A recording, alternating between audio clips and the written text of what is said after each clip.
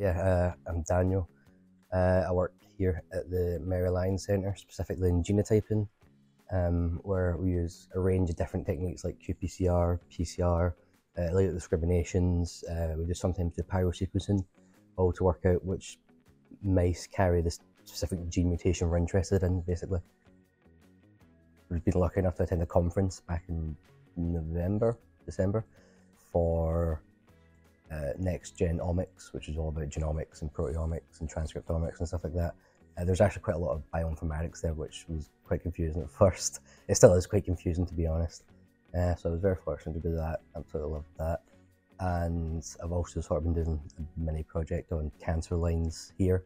I've been spending a lot of time working on that, which I've absolutely loved doing, because the genotyping is quite funny. It gets a lot more complex as more alleles are added to the mice, basically.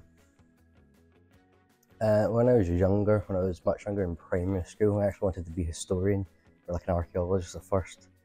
And I went into secondary school and started picking up science, and I started doing evolution and biology, and that made me quite interested in things like genetics and biology and stuff like that. And then, yeah, just fell in love with science from there, to be honest. I ended up doing a master's in research, and my master's in research was heavily focused on things like CRISPR and gene editing, and trying to knock out a specific gene called METO3 to look at the effects basically in cells. And absolutely just fell in love with CRISPR and lab work and all that sort of thing. I just absolutely love it. So yeah, I think the most useful thing I've learned is probably a mix of technique and sort of working in a professional lab setting, where there's a lot of regulations and a lot of tracking of everything that's used. That's very useful to learn all of that. And then obviously the techniques as well, like qPCR, latent discrimination, and then some of the more niche ones, which I've enjoyed quite a lot learning about, such as pyrosequencing, which we do a lot with mitochondrial genotyping.